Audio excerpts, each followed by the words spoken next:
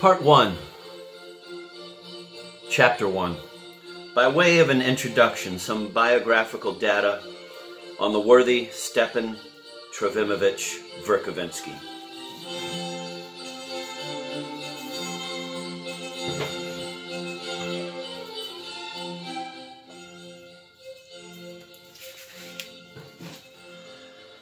In approaching the recent, very strange events that occurred in our hitherto rather unremarkable town,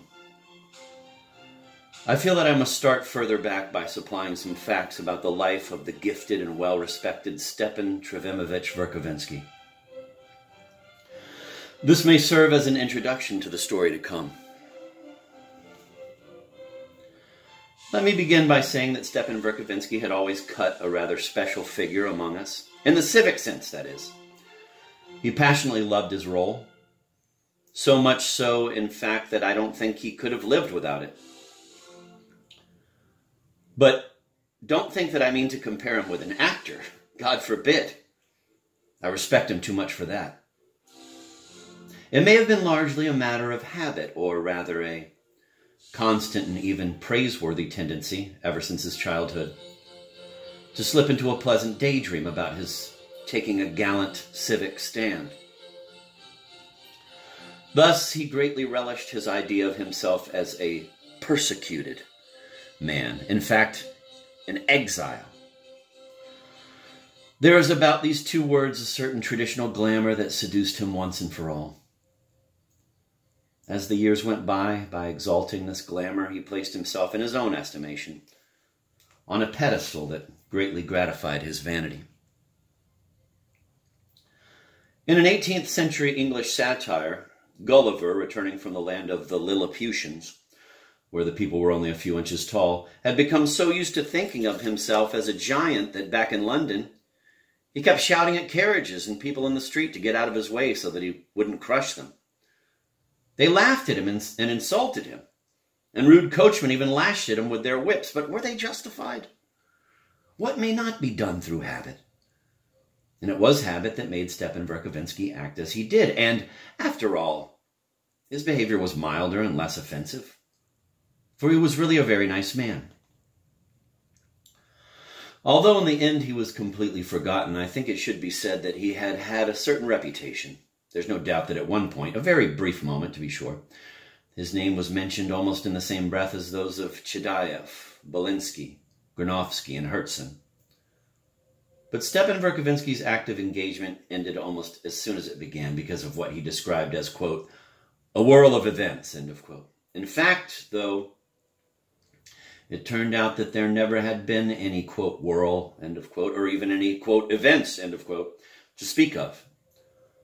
Only recently I learned for certain that Mr. Verkovensky's reason for living in our province was not that he had been exiled from Petersburg and Moscow, nor was he ever under police surveillance as we had been led to believe. Such, then, is the power of autosuggestion. Throughout his life, he himself sincerely believed that in certain government quarters they were very apprehensive of him, that his every step was watched, and that each of the 3 successive governors we had during 20 years had, on assuming his post, been warned about him by very highly placed, powerful people, and consequently was full of misgivings on taking over the province. And if one of us had ever tried to persuade Mr. Verkovensky that he really had nothing to fear, he'd certainly have taken it as an insult. Yet at the same time, he was such an intelligent, gifted man, and his learning, well, it's true that there were no special academic achievements to his credit. In fact, no achievements at all, I believe. But then, this is so often the case with our learned men in Russia. When he returned from abroad in the late 1840s, he shone briefly as a university lecturer. Actually, he only had time to deliver a few lectures on Arab culture, I believe. He also managed to defend a brilliant dissertation on the social and Hanseatic influence the little German town of Hanau might have had between 1413 and 1428, had it not been for certain special, rather cloudy circumstances. That dissertation was a clever, telling dig at the Slavophiles of the time and made him many enemies among them. Later, after he lost his position at the university, he succeeded in having published, just to show them whom they'd lost, in some progressive monthly that often carried translations from Dickens and advocated the theories of George Sand, the beginning of some very profound study of, I believe, the underlying reasons for the extraordinarily high moral standards of some knights or other during a particular historical period or something of that sort. In any case, he developed in it some subtle ideas of unbelievably high moral caliber. It was rumored later that continuation of the study had been forbidden by the authorities, and even that the Progressive magazine had suffered unpleasant consequences for having carried the first part. Well, it's very possible. All sorts of things happened at that time. In this particular case, however, it is more probable that nothing like that happened, that the author was simply too lazy to complete his research. As to his lectures on Arab culture, they had to be discontinued because at one point someone, probably one of his reactionary enemies, wrote a letter to someone else informing him of certain matters, whereupon someone asked him for certain explanations. I can't vouch for it, but I have heard that at that time they discovered in Petersburg a monstrous, subversive organization of about 13 members that had come close to blowing the regime sky high. It was said that they were about to start translating Fourier himself. As chance would have it, the Moscow authorities just then seized a verse play that Stepan Verkovensky had written 6 years earlier in Berlin, when he was still very young. The manuscript was being circulated from hand to hand and had already been read by 2 poetry lovers and 1 student. That manuscript is lying on my desk in front of me now. I received it about a year ago from the author himself, who had only shortly before that recopied it in his own hand. It bears his signature and is bound in sumptuous red morocco. I must say there's a lyrical quality about the play. Perhaps it even shows some signs of talent. It's a little strange, but that's the way they wrote in the 1830s. It would be difficult to tell you what it's all about, for to tell the truth, I can't make out a thing. It's some sort of allegory and lyrical dramatic form that somehow reminds one of the second part of Faust. The action opens with a female chorus, followed by a male chorus. Then there's a chorus of occult forces, and finally, a chorus of human souls who haven't lived yet but would like to have a go at it. All these choruses sing something very obscure, mostly about a curse laid on someone or other. However, they handle the subject with delicate humor. Suddenly, the scene shifts and something called the Festival of Life takes place. Now everyone sings, including the insects. A tortoise arrives and says a few sacramental words in Latin, and, if I remember correctly, even a mineral, an inanimate object beyond all doubt, bursts into song at one point. In general, the lot of them hardly ever stop singing. When they do talk, it is only to exchange some vague invective. And even in this, there's a hint of profound significance. Then the scene shifts again. It's a wild, rocky spot. And among the rocks, a civilized young man is out for a stroll. He keeps picking herbs and sucking them. When a fairy inquires why he is sucking them, he informs her that he feels an excess of life within him, that he's trying to forget himself and find forgetfulness in the juices of these herbs. But, he tells the fairy, his main wish is to rid himself of his brains, a wish that sounds quite superfluous.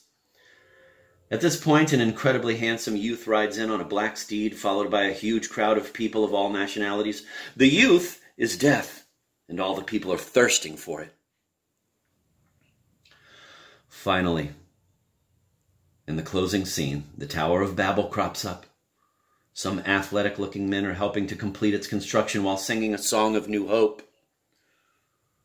When they have completed the job, the Lord of something, Olympus, I believe, flees ignominiously, looking ridiculous. And mankind, having gained insight into things, takes over and immediately starts to live differently. Anyway, this was the play that they thought dangerous. Last year I suggested to Mr. Verkovensky that he have it published, for it is quite innocuous by our present standards. He spurned my suggestion with obvious displeasure. He didn't at all relish my calling his piece innocuous, and I think this accounts for his subsequent coolness toward me that lasted for 2 months. And what do you think happened at the very time I suggested that he have his play published here in Russia? It was printed abroad, in a revolutionary anthology without his knowledge.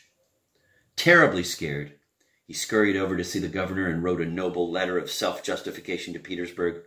He read it aloud to me twice, but never sent it off because he didn't know to whom to address it.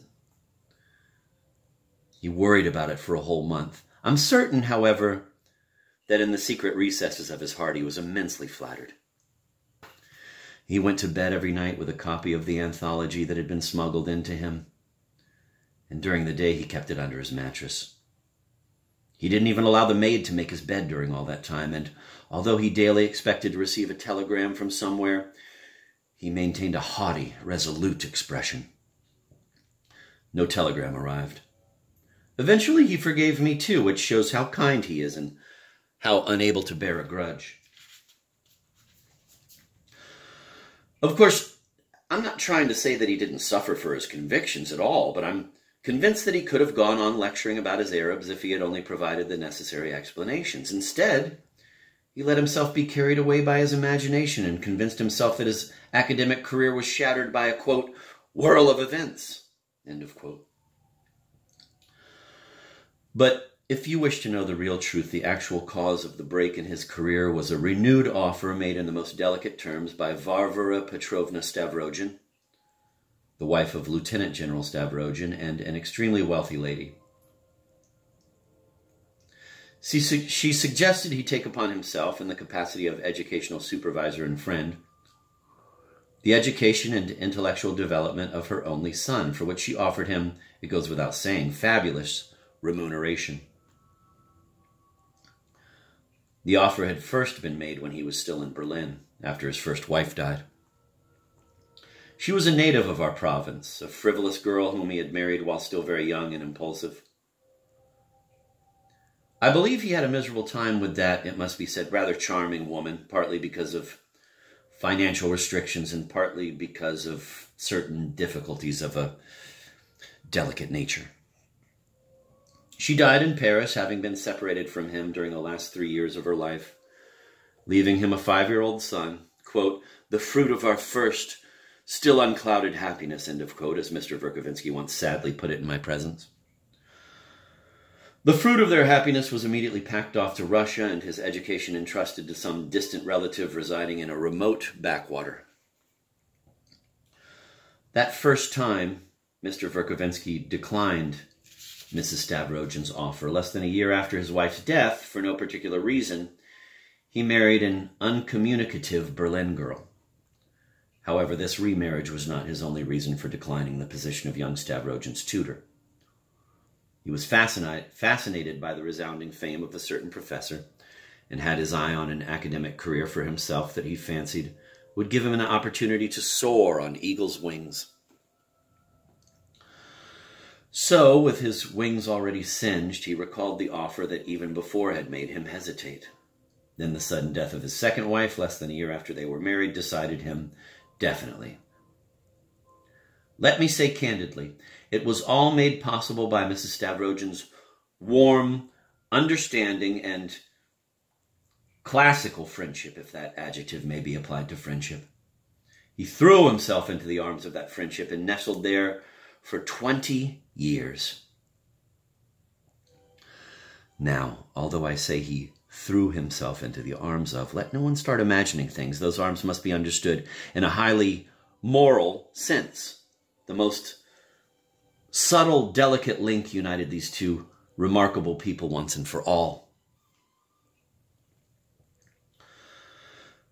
Stepan Verkovensky also accepted the tutorship because the small estate he had inherited from his first wife was close to Skvoreshniki, the Stavrogins' magnificent estate near our town. Moreover, Mr. Verkovensky felt that, in the quiet atmosphere of his study, Undistracted by the immensity of the university load, he could devote himself to learned research and to enriching the treasure house of our national culture. No results of research actually materialized. What did materialize was the possibility of becoming, for the rest of his life, for over 20 years, the essence of reproach to his native land. As the poet put it, the essence of reproach you stand to your beloved native land, you liberal idealist. Of course, the person the poet had in mind may perhaps have been entitled to stand in a reproachful pose for the rest of his life, boring though that may be. But Stepan Verkovensky really only imitated such people, and besides, as standing took too much out of him, he often curled up on his side for a little rest. Still, he managed to remain the essence of reproach even in a recumbent position, and that was good enough for our province. You should have seen him when he sat down to a card table in our club. His whole person seemed to say, "Ah, cards. Imagine me sitting down to play cards with you. I know it's most unsuitable, but whose fault is it? Who shattered my career? Ah, what is Russia coming to?" And with an air of the utmost dignity, he'd play a heart. As a matter of fact, he was very fond of cards, which fondness, especially later on, caused frequent and unpleasant squabbles with Mrs. Stavrogin, particularly since he constantly lost. But more of that later. In the meantime, let me only say that he was a highly sensitive man, in some ways, that is, and so was often depressed. During their 20-year friendship, he had periods of what we called, quote, social grief, end of quote, 2, 3, or 4 times a year. Actually, they were simple fits of depression, but Mrs. Stavrogin liked to ascribe them to his suffering over social injustice. Later, in addition to his periods of social grief, he slipped into periods of champagne drinking. But with great tact, Mrs. Stavrogin tried to help him control this vulgar inclination. Yes, he needed a nurse of sorts, for he grew quite strange as time went by. Now and then, in the middle of a period of the most noble grief, he suddenly burst into laughter that was anything but refined. Occasionally, he even made humorous remarks about himself, and there was nothing Mrs. Stavrogin feared as much as a sense of humor. She was a woman classicist, a lady protector of the arts who acted only out of the loftiest considerations. The 20-year influence of this lady upon her poor friend was decisive, so a few words about her personality may be pertinent.